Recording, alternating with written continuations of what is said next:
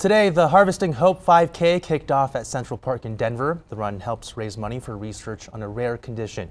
Denver 7's Jason Grinauer emceed the event and explains why this Thanksgiving run is different.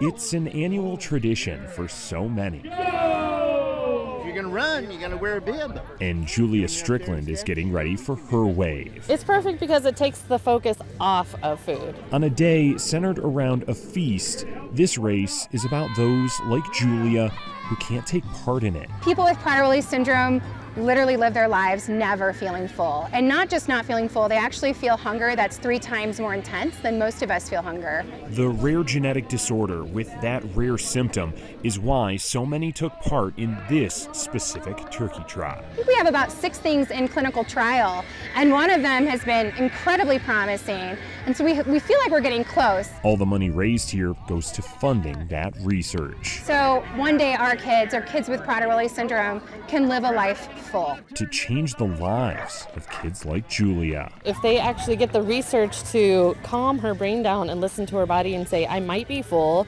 and I don't have to think about food now, she could do so much more in life. I mean, that would be everything. In Denver, I'm Jason Grinauer, Denver 7.